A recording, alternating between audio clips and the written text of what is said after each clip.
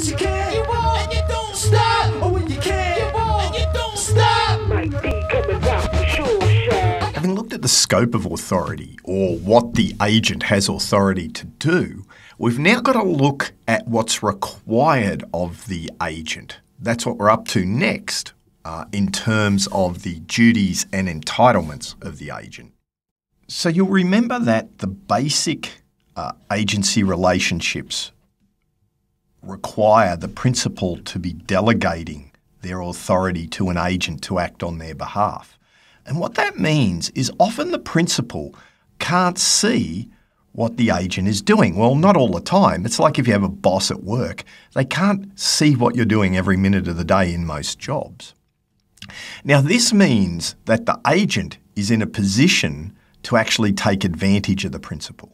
So, for instance, if you're at the coffee shop, you could take some of the money for yourself. You might give a coffee to someone else, a friend, say. To overcome this problem, the law recognises that the agent has a range of duties that they owe to the principal.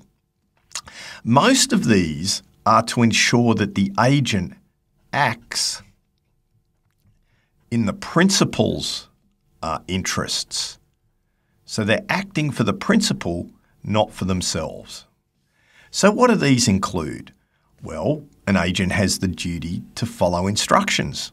So if the principal wants something done a certain way and you've agreed to that, you must follow those instructions. You have a duty, if you're an agent, to communicate relevant information back to the principal. So if something happens in the shop, you communicate it back to the boss. You have a duty to act personally. Right. Now, that's really interesting. What does that mean? Well, that means you can't go and hire someone else to do your job, right? You've agreed to be the agent. They've appointed you. Therefore, you have to do it.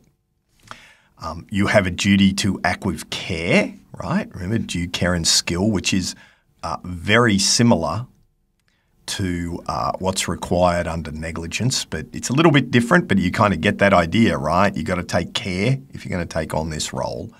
And this is the critical one that we concentrate on in this particular subject, and we'll come back to this when we look at duties of directors, etc. But you have to act in the best interests of the principal. So not only can you not rip them off, you've got to act in their best interests. What does that mean? Avoiding a conflict of interest, not receiving a secret commission. They're the two that we really concentrate on in this particular subject, and we'll come back to what they mean. You also have a duty not to disclose information that's confidential, and a duty to account just means you're responsible for like things like funds or money that comes into your possession as part of this role. So just say you're in the shop, you're dealing with money, you have to account for that money, who you deal with. It makes pretty much common sense.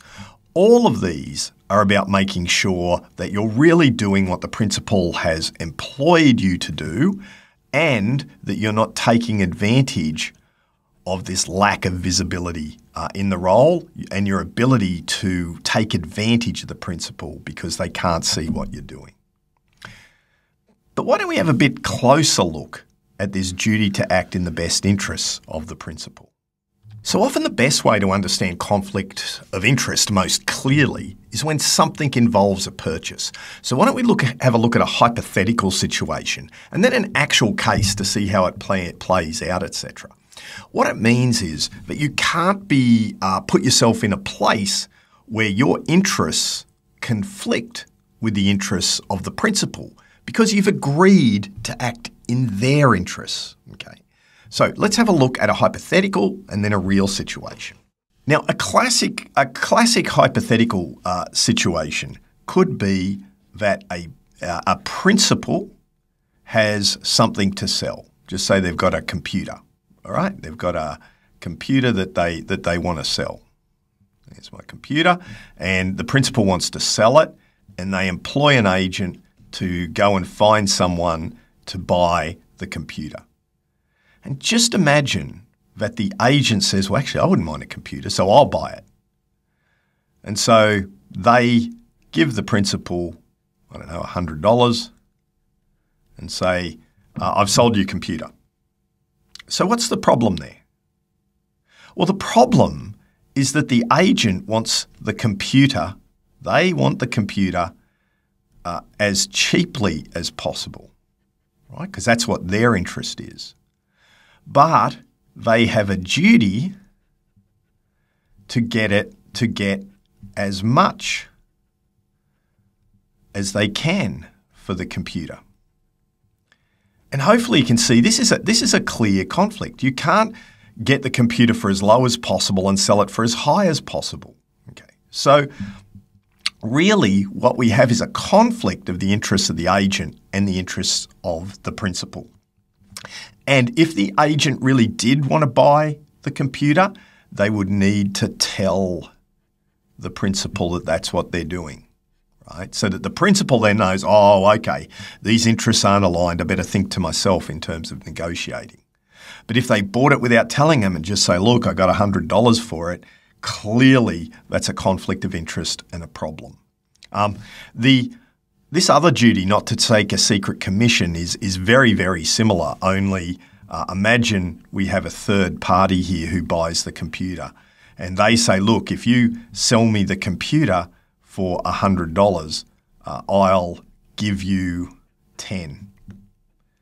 Okay, I'll give you $10. Okay, so you can see this is a commission. This $10 is a commission. And if the principal doesn't know about it, if this third party gives it to the agent without telling the principal, it's a secret commission. Again, you can see the conflict of interest. They should be trying to get the whole $110 for the principal, because the principal is the person who's actually paying them. And they might sell it more cheaply to the third party because they're going to get this $10. I mean, why else are they getting $10?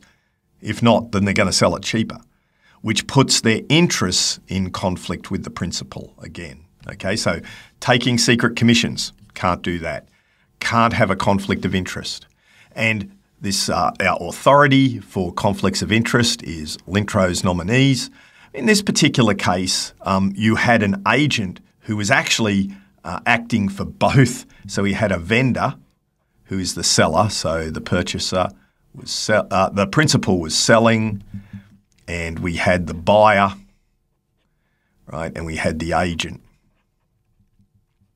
And so the principal has delegated the sale of land to the agent, and the agent then advises the buyer to purchase the principal's land, right, to do this contract that we're talking about. So the agent says, hey, enter this contract, buyer. It's great. It's a great deal. But they did not tell the buyer that they were acting for the principal, right? The buyer thought the agent was just acting for them. Right? So it's almost like a reverse of what we might think of as agency. We've got a double agency problem here.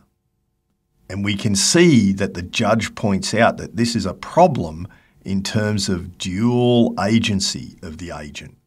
Okay, so we can't have a conflict of interest. In this case, there was a conflict of interest because the agent is aligned with both the buyer and the seller. So how can you get the highest and the lowest possible price at the same time? Impossible. Conflict of interest. Now, this idea of a conflict of interest is something that pervades business, right? That's why when you're an employee, you've got to do what's good for the employer, not for you. You can't give away free coffees if you're in a coffee shop. That might be in your interest, so you feel good with your friends, but really you're taking money, or at least the stock, away from the principal, the employer. And so it's a central element of business, avoiding conflicts of interest.